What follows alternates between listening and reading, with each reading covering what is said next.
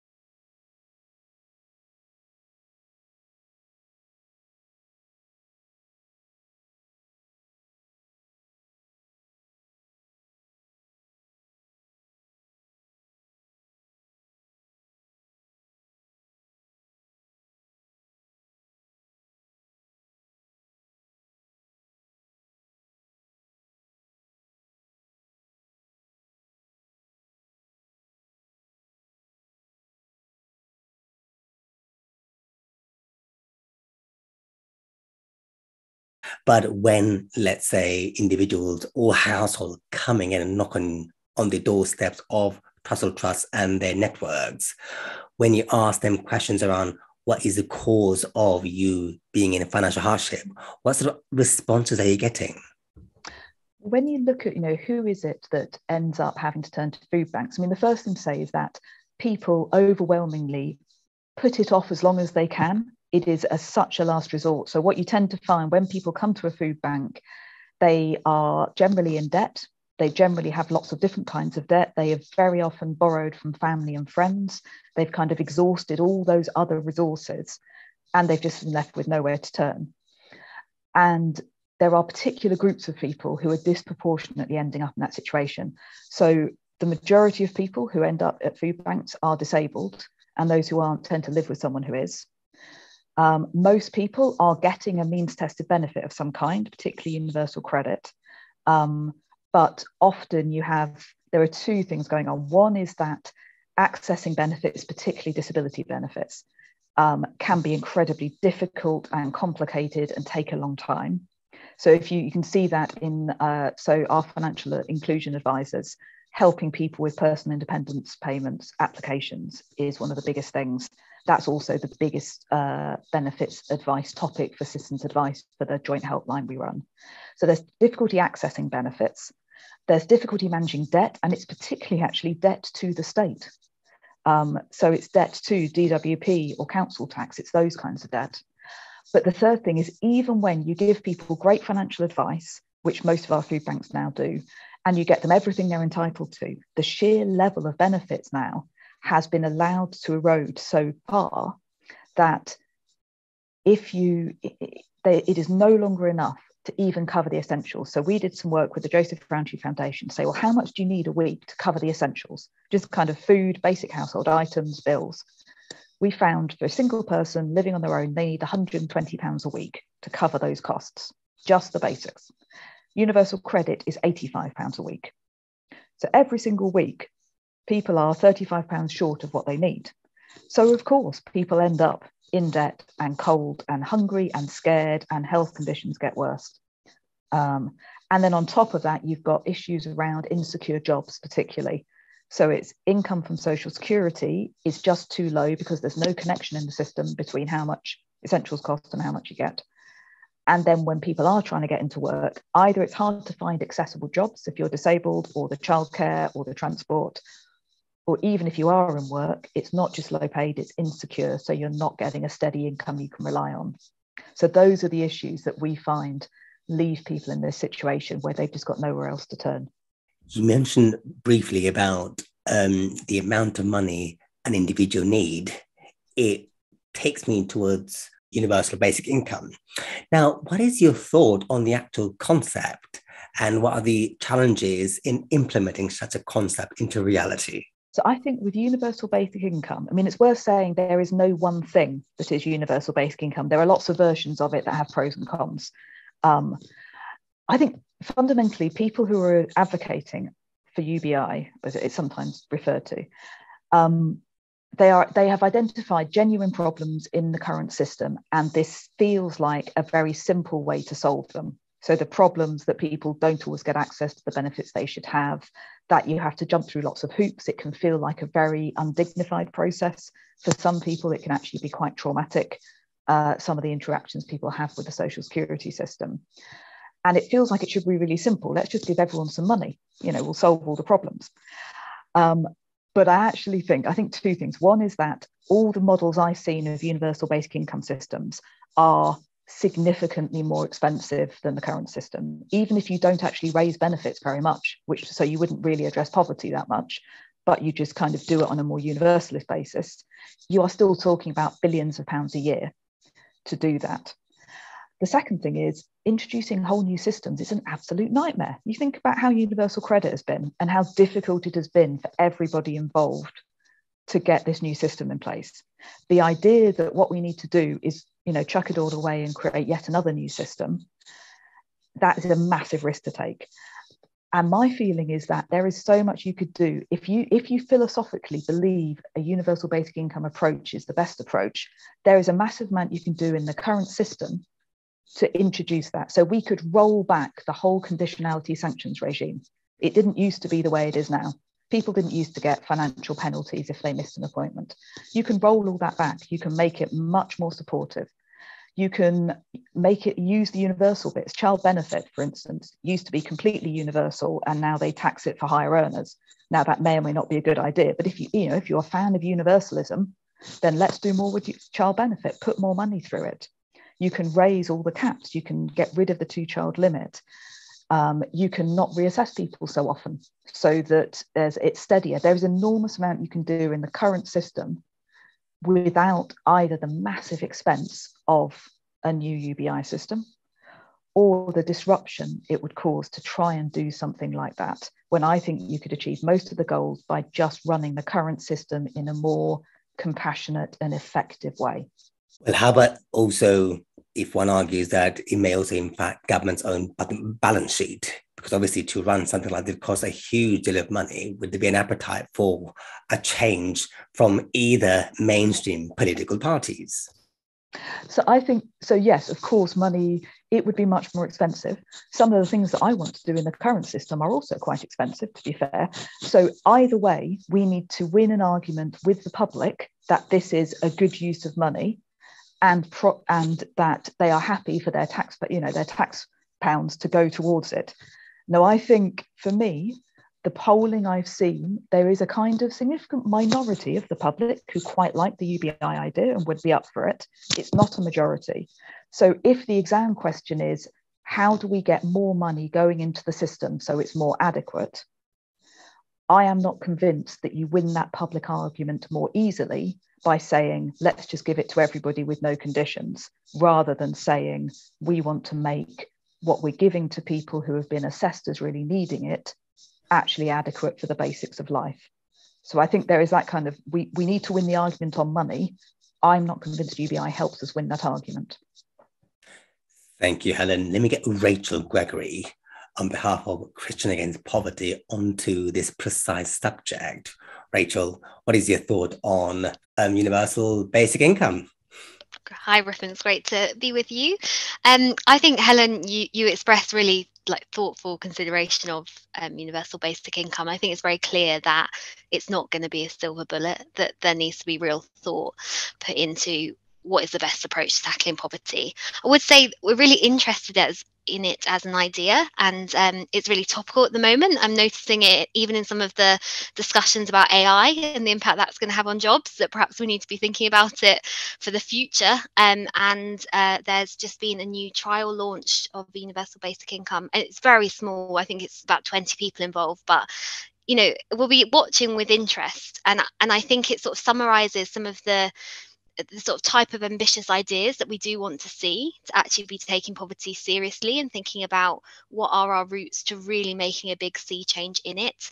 But I think, yes, as Helen says, there's much more that we need to complement it that can be done urgently, because we've got a real problem now. And I think that's where actually the Essentials Guarantee campaign that Helen was speaking about, and we've supported, being run by Trussell Trust and JRS, is an example of what you can do now to tackle deep poverty. But we have to keep thinking about, how do we tackle poverty, overall for the 14 million people facing it in the UK, because that's not a future we want to see in the short or the long term. When you recently published a report taking on UK poverty, where does your report, what are your findings so far? Yeah, so our report taking on UK poverty is actually an annual report that we do each year that explores our clients' experiences, so particularly the people we're supporting with debt. And what we're trying to really draw out in this year's report, that, as you say, is called Taking on UK Poverty, is actually we're not really dealing with debt at the moment. We are dealing with poverty, and debt is a symptom of that.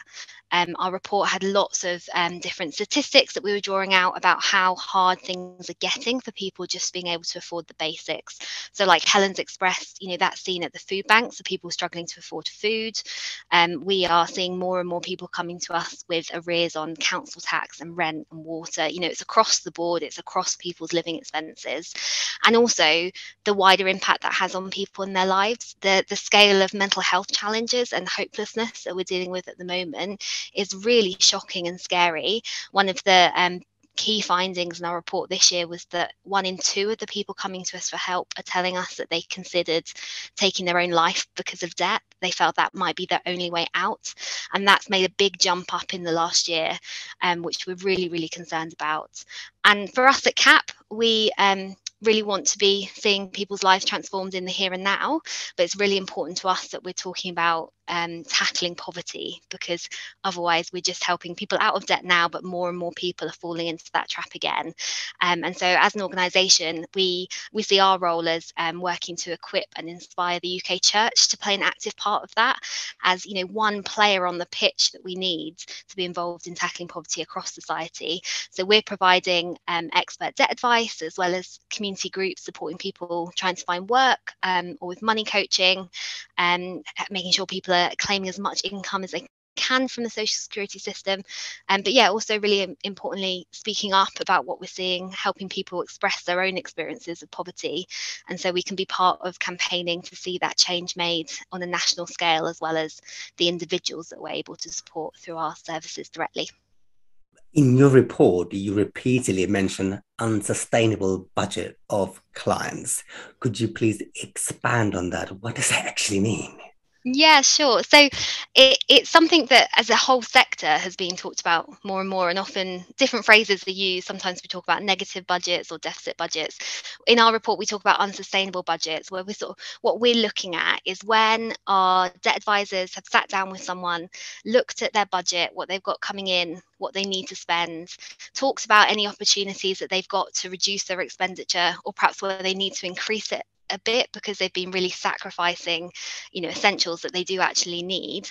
What is the money someone needs to afford the basics and also live sustainably on a budget for a period of time? Because often we're talking to people about how they're going to repay their debts over several years, so we have to be realistic about, is it a budget people are going to be able to live on? And what we're finding is increasingly our advisors are assessing that people don't have that income that's going to allow them to live sustainably on that budget. And actually, we've seen that number rising every single year in the last 5 years, except for in 2020, 2021, where there was more support put into social security during the pandemic, with the £20 per week uplift, which I think is really key and harks back to what Helen started talking us about how powerful the social security system is as a lever to help people escape poverty. You clearly mentioned that you campaign against poverty and written many reports, annual reports, including the one that we've just mentioned. But to what extent those reports are genuinely making an impact in current times?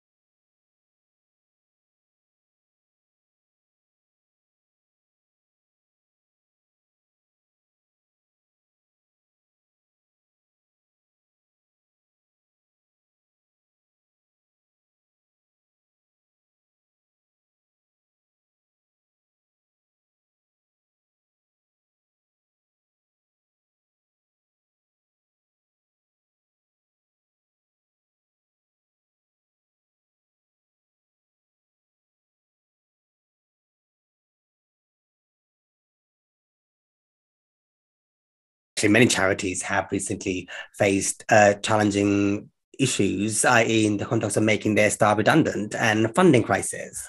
We are seeing the reduction in the whole. What is your thought on this?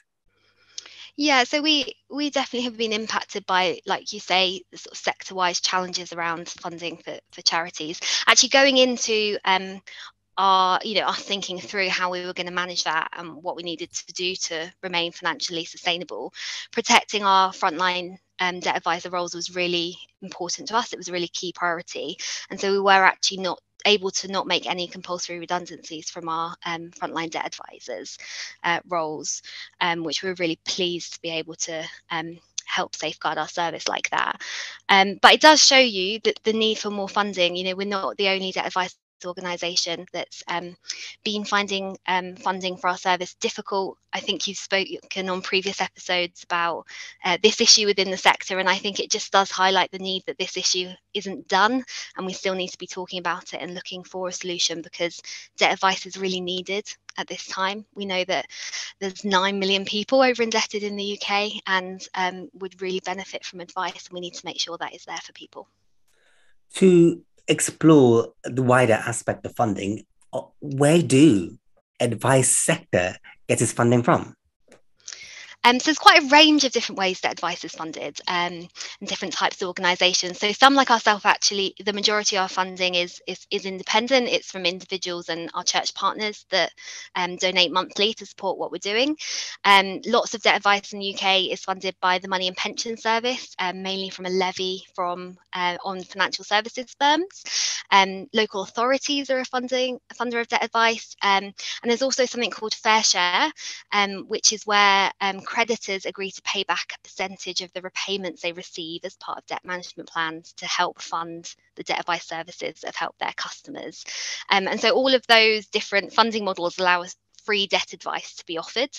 There are also some organisations that will charge a fee to clients to provide them with debt advice and solutions. So that's a different part of the sort of debt advice market, if you will.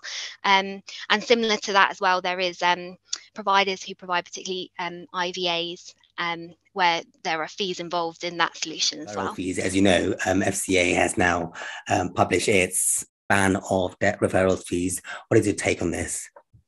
Yeah, so I mean, for us, referral fees are by no means a substantial income stream for us. They're much more part of the IVA market. We think it's a really positive move. There's quite a lot of concern about the mis-selling of IVAs, and part of that picture is that there are these debt packager firms that source potential new clients and receive a referral fee for passing them on to an IVA providing firm. And so we think it's one part of the puzzle, and I think it's a really positive move from the FCA, something that was in their gift and power. But we are also keen to see more changes made in actually how IVA's provision is regulated, which is handled by the Insolvency Service primarily. And so we're still looking in that direction as well. Thank you, Rachel. Let me get Amy Taylor into the conversation. Amy, you are at the front line of the conversation when it comes to delivery advice. You've heard what both have to say. What is the initial thoughts on what they have said so far? That's very interesting. I was quite interested in what Helen was saying about the welfare state, and the history of it, which is quite interesting in itself. And I think William Beveridge would be spinning in his grave at the moment, because the safety net just isn't there, So I agree with that. I agree with the point that Helen made about PIP applications being incredibly difficult for people who are already struggling, so they're probably the least likely to be able to do a PIP application without some kind of help, and it's made more difficult for them. So that, and 13 years of austerity hasn't helped the situation. I also agree with what Rachel was saying about the funding of debt advice, and that's shrunk over the same period probably. So the need has shot up and the supply has reduced. You do a blog about debt advice and the clients that you see. What is your take on the ban on debt referral fees? I think it's a start. I think it's half a job though. So there's plenty of unregulated firms out there that are still going to be avoiding this ban. And the firms that are affected by it have now 4 months to try and find a loophole. And I don't really understand why they do. they could have given them 2 months, for instance. So I don't think it's going to eliminate bad practice. I think it's a good start, but I think more needs to be done, not just with IVAs, but with the entire insolvency framework, which is something that the Insolvency Service is looking at. And, I'd love them to hurry up and tell us what they're going to do. No doubt every data has a story to tell. And from your direct experience of what it means to be, I suppose, unsustainable budget, or Rachel's other term, deficit budget, what does it mean for you on a day-to-day basis when you see a client with deficit budget? Well, for me, it essentially means we're going to be talking about priority debts and essential household bills rather than looking at loans and credit cards, for instance. So for me, an unsustainable budget typically is where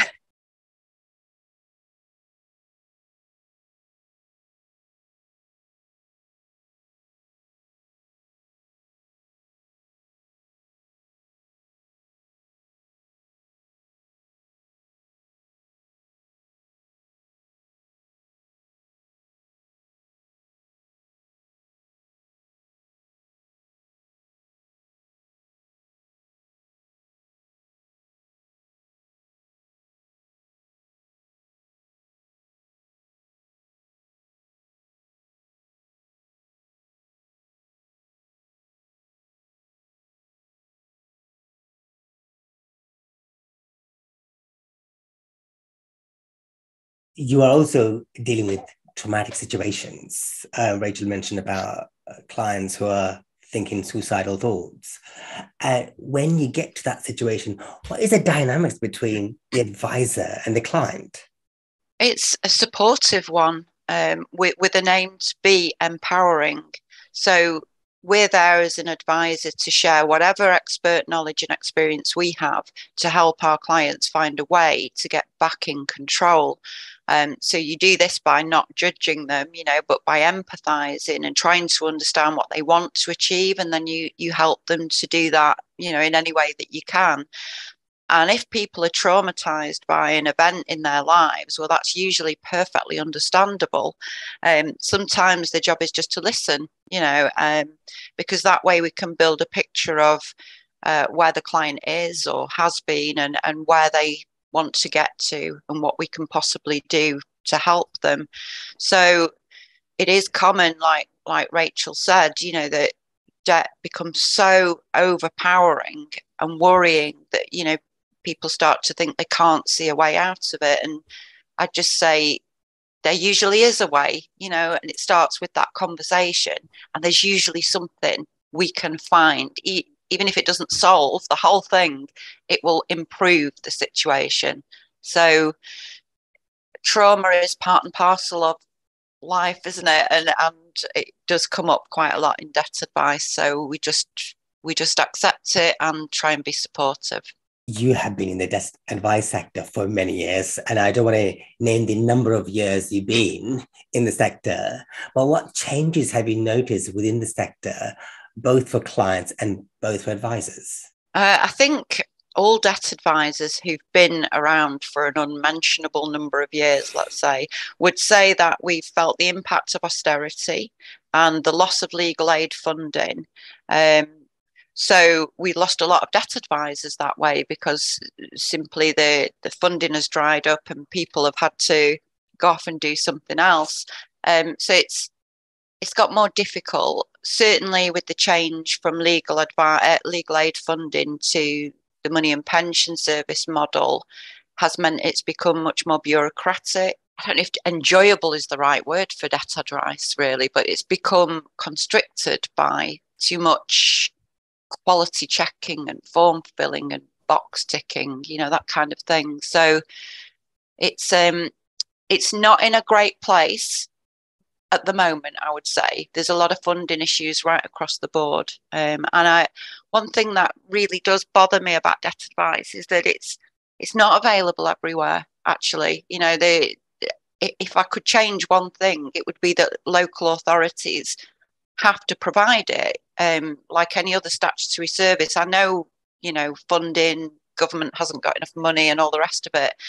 But it's a postcode lottery at the moment, and people should be able, within their locality, to access good, free local advice, you know, if they need it.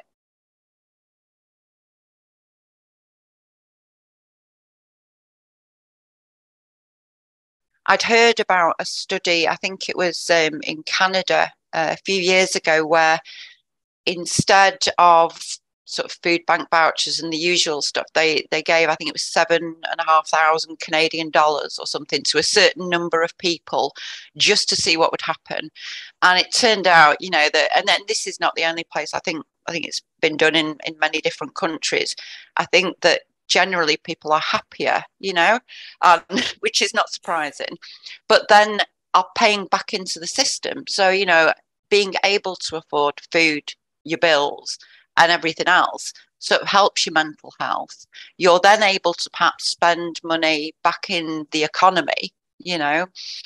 Maybe you're not needing to use the NHS as much, or because, you know, your mental health has improved by it. So I wonder if it could pay itself back given enough time, you know. But I think what I would say is that I'll just watch these two pilot areas, you know, with close interest, really, to see what happens. I'll be coming back to my panelists to get top tips from them on this precise episode. For those who are listening to Debt Talk podcast and want to share your experience, or you want to hear specific subjects, you can get in touch with me, ripon.ray@yourdrdebt.com or at yourdrdebt on Twitter. So speaking of top tips, let me get back to my panelists and ask them for the tips.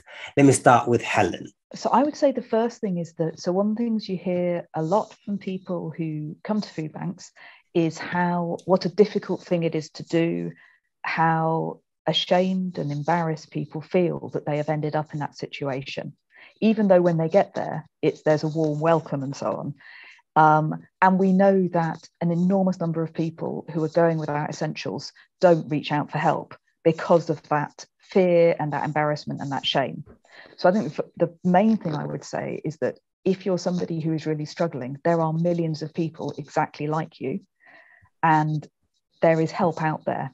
So for instance, we run with Citizens Advice a helpline called Help Through Hardship, where you can call up and just talk through whatever financial issues or other issues you're facing, and they can give you benefits advice, they can put you onto debt advice and so on. But I think the main thing I would say is there are both national and local charities, community groups who are there. Many of the people there have themselves been through incredible hardship. They know exactly what it's like. So mainly ask for help as early as you feel able to, because the earlier you get the help, the less things mount up. And Rachel. I think another thing that's really helpful is to make sure that you're getting as much income as you possibly can and saving as much as you possibly can on the expenses, because every little really does help, doesn't it? And we have a benefits calculator on the Christians Against Poverty website, which we have in partnership with Turn to Us, which is a really easy way to check that you're not missing out on any things like council tax support or universal credit. We've had lots of people finding hundreds of pounds actually of income a month who just didn't realize that they would be eligible at all. So it's worth checking. And I think in particular, two things that often people don't realize are available are social tariffs for water and also for broadband for low income households. There are different eligibility criteria for the different companies, but it's worth checking with your company or potentially other providers for broadband to see what you might be able to get at a much lower rate than you're currently paying. And finally, Amy Taylor, our debt advisor of the month. Am I? Now you are. Okay. My main tip is do not get debt advice off social media, whether it's TikTok, Instagram, Facebook, or whatever else. There are some exceptions to this. Debt Camel on Instagram is one. She gives really good information out. But in general, go to your local Citizens Advice, go to your local council, Christians Against Poverty, whatever it is. Don't get debt advice off social media. Well, I want to thank my panelists for giving their precious time to speak on Debt Talk podcast. In my next episode, I'll cover another pressing topic, which is already haunting us all: artificial intelligence and the debt sector. You've been listening to Debt Talk podcast with me as your host, Ripon Ray.